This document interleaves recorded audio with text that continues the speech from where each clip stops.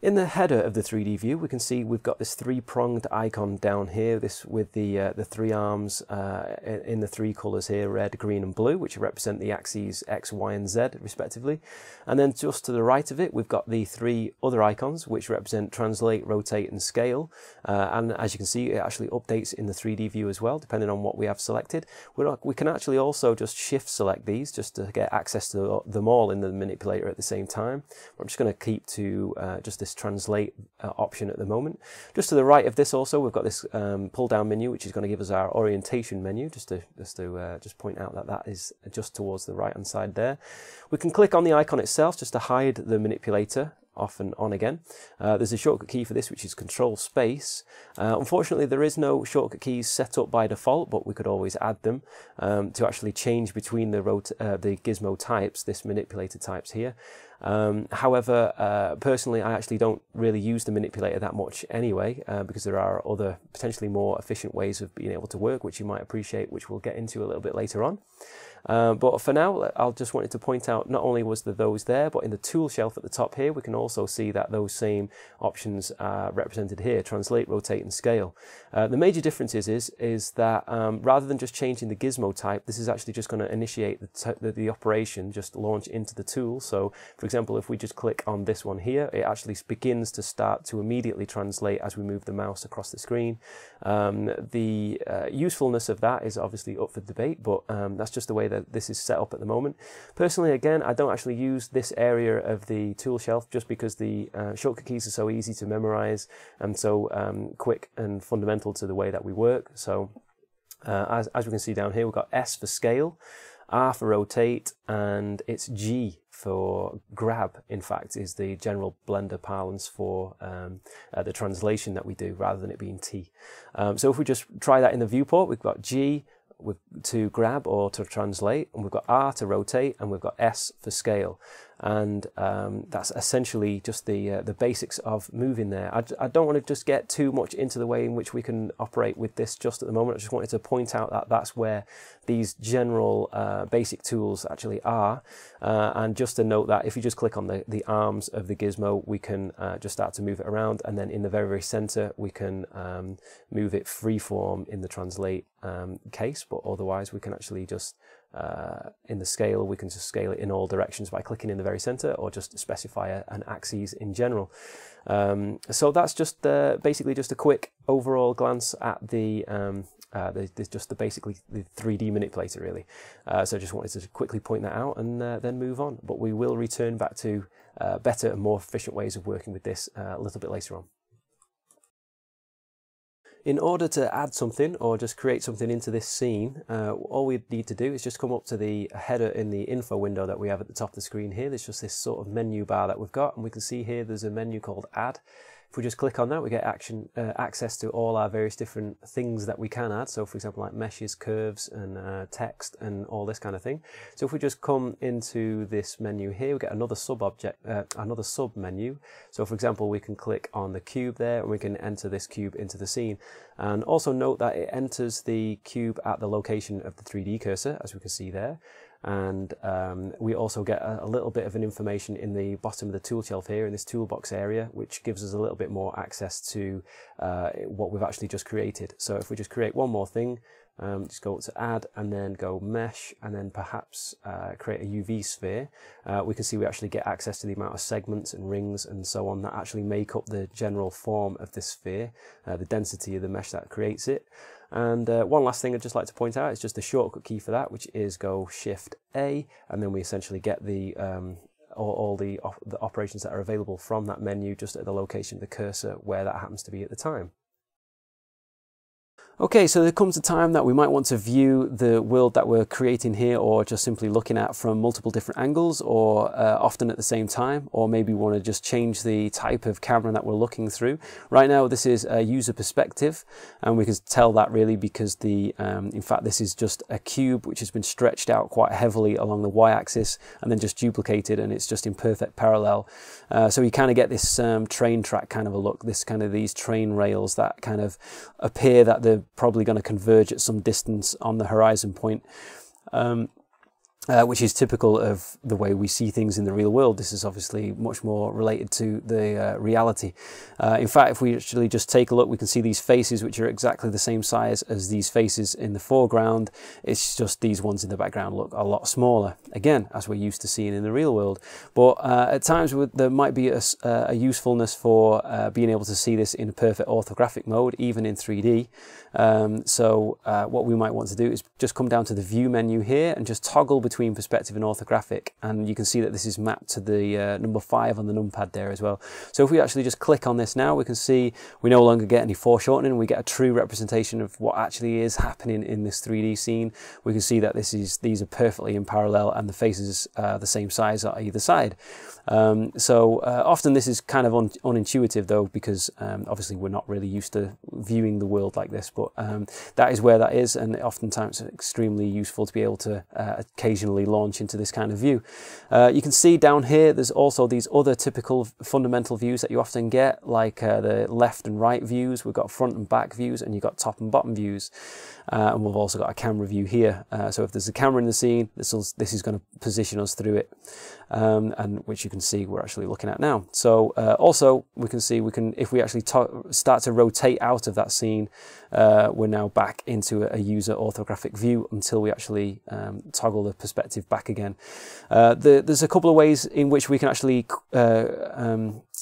sort of divide the screen quickly into 4 different quadrants, and we can see that in one place, which is in the property sidebar at the bottom here, toggle quad view. You can just toggle this on and off, by the way, this property sidebar with the N key. So if we just press toggle quad view, you can see we get our typical orthographic views here, top, front, and one of the side views. And also we get the camera view there. Now, what you might have just noticed is when I went to try and rotate away from the camera there that we're actually viewing in the scene with just using the middle mouse button, as we've gone over, you can see it's now launched into a user orthographic view, which might not have been what we wanted to do. We might have just wanted to change the position of that camera there. So what we can do is, if I just toggle that back and forth again, just to reset that view, what we can do is we can actually lock the camera to the view, and now what that means is it's actually taking on the behavior that I might kind of expect. So that's something handy to know. So I'll just turn that off for now though. If there doesn't happen to be a camera in the scene, by the way, you don't have a camera that you're using to render, you just happen to want to view the scene, and you know, this doesn't exist here, it will just create that user perspective mode and it will just launch into that for you. But anyway, we've got these 4 quadrants here of the screen that we can't actually reposition. We can't resize these as such. So we might like to, but there is a way to actually create our own 3D views very quickly, and we'll just go over that shortly. But this is just a very, very quick method of being able to just get a very, very fast view of your whatever we happen to be looking at all the various different angles that you might find useful, really. Something to note here is we've got this lock that shows up once we're in this quad view. What this means is if we actually try and, as we saw a second ago, as we try and rotate out of that, it actually launches into an orthographic view there. If we were to uncheck that lock and do this, you can see we've now launched into a user orthographic. But if I just reset that again, we can make sure this is locked, and then that means if I try and rotate around in these orthographic 2-dimensional views, it's not going to let me. So we're not going to accidentally come out of the mode that we might be finding useful there. There's also this box mode here, which essentially means it's going to try and synchronize the views slightly in these 2D viewing planes. The other thing to note that there's a shortcut key for this, which is Control Alt and Q. So we can just quickly go Control Alt and Q, and note that as I use that shortcut key to toggle quickly between, you can see we're maximizing the right orthographic. Over here we'll maximize the top orthographic because the cursor happens to be in that window, and then we can maximize the camera perspective here by using that shortcut key there. So that's something handy to know. Also note that it's in this viewing menu just at the top here, toggle quad view. Now, unfortunately, I actually am not working on a computer at the moment which has a numpad. I'm just working on a small laptop, and so this is not extremely useful for me. It's kind of quite cumbersome, and you might be in the same boat. So I'll just sort of point out something that the Blender developers have added to be able to make things a little bit easier in this circumstance. And what that is in the user preferences. So if we just launch our user preferences window, or just use the shortcut Control-Alt-U, but I'll just dig it out of the file menu for now. And if we come over to the input here, we can use the Emulate Numpad. If I actually just click that on there, what that means is the actual, instead of using the top, the numbers that feature above the QWERTY keyboard, what we can use them now, those numbers above the QWERTY keyboard will now take on the characteristics of the Numpad shortcut keys. So I can use number 1 now and number 3 above the QWERTY keyboard to just switch between those options, and use number 5 to toggle between the perspective and orthographic, which is quite useful because normally those numbers are mapped to these layers that we have down here, which you might not find as useful as actually switching between various different cameras. Often perhaps you do that much more than you would do this down here. There's one more thing that I wanted to point out, which is we can go back to the user preferences, and in fact let's just demo what's going to happen without this option on. We can see we're in the top orthographic mode at the moment. If I actually just move quick by rotating, we can see we're now in a user orthographic mode. This is something that we can do by accident in other applications, and it can be quite kind of frustrating.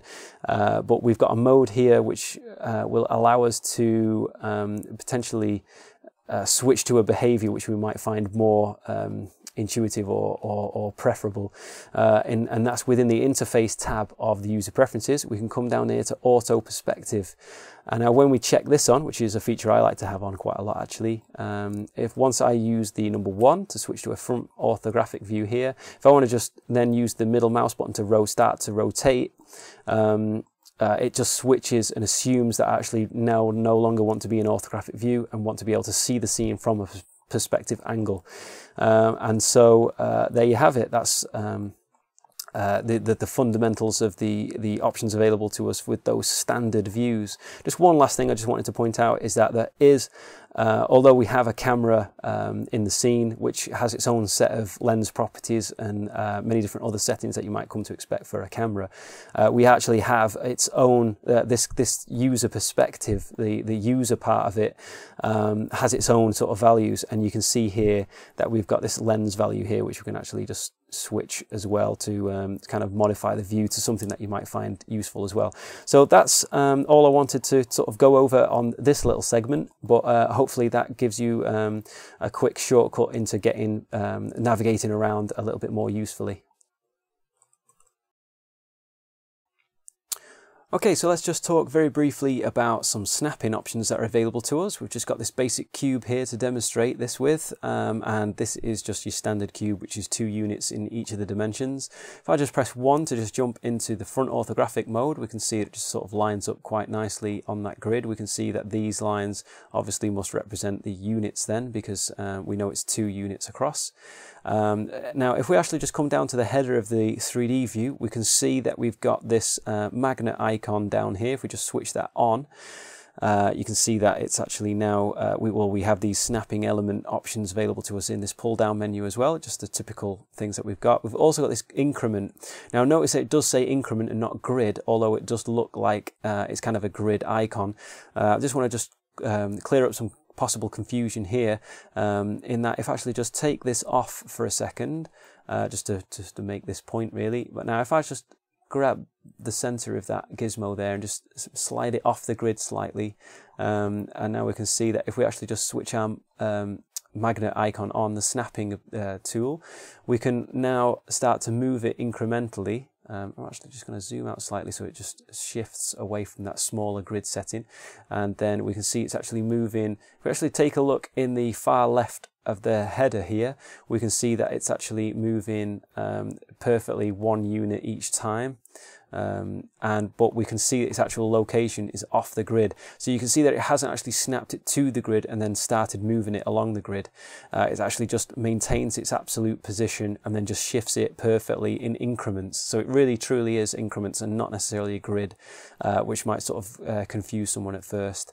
To be able to actually take that behavior where it kind of like launches to the grid and then kind of moves, we're going to need an extra key, which is the Shift S menu, and that means that we've then got this first option, which is selection to grid, and then you can now see that it's just shifted perfectly and the location now is just zeroed. So if I just undo that, you can see what those values were before. Now if I go to Shift S and then selection to grid, you can see it's now perfectly aligned to the grid. And now if we start to move incrementally, oops, just zoom out again, you can see it's moving perfectly 1 unit, and now we can see it's perfectly 3 units in absolute space. So that's just something to be aware of there. If we actually just zoom in a little bit more, you can see that it's actually shifted the increments to the lowest denominator of the grid line that it draws in the 3D view, and so now it's doing it at 1/10 of that value. The grid settings here, by the way, are just a little bit further down. If we just go to take a look on the grid floor area here, we can see we've got some line, scale and subdivisions, so we can play with those settings if you like. But obviously we've got these other snapping elements to be able to choose from, which are all fairly straightforward. Just one last thing, if we actually just switch this off, what we might like to do is take a look at what the shortcut keys are for this.